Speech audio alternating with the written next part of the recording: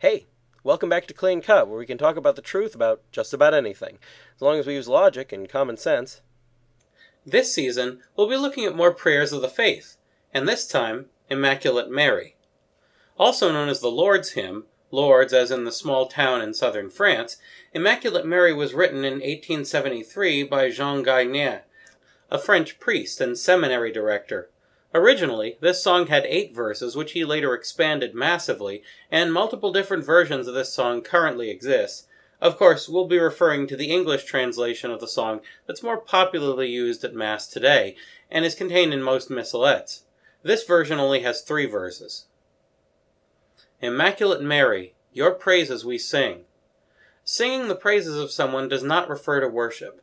When a musician sings a song about the good qualities of his girlfriend, he's praising her in song, but he's not worshipping her.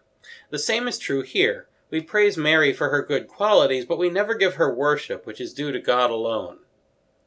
You reign now in heaven, with Jesus our King. The authority of Mary as Queen of Heaven is very real because that authority comes from her son, Jesus. In the same way that a queen of Israel had authority because their son was the king, and if someone else's son became the king, the previous queen lost all of her authority, the same is true of Mary. Her power, which is great, still depends on the power of God and is everlasting only because the power of God is everlasting. Ave, Ave, Ave Maria. Ave, Ave, Ave Maria. This is repeated after every verse of this song, and it just means Hail Mary. However, the fact that hail is repeated may be significant. In the Gospels, repetition of a word was sometimes used in place of emphasis, like in John 10:1. In heaven the blessed your glory proclaim. The angels and the saints honor Mary in heaven because of her acceptance of God's plan for salvation, her sinlessness, and her honorable nature as the mother of Jesus, among other things. On earth we your children invoke your sweet name. Ave, Ave, Ave Maria. Ave, Ave, Ave Maria. Here on earth we use the name of Mary in prayers. We pray for our mother, the Church upon earth. We speak of the Church as our mother for multiple reasons. First, because of the roles the Church is meant to have in our lives of teaching, nourishing, and guiding Christians.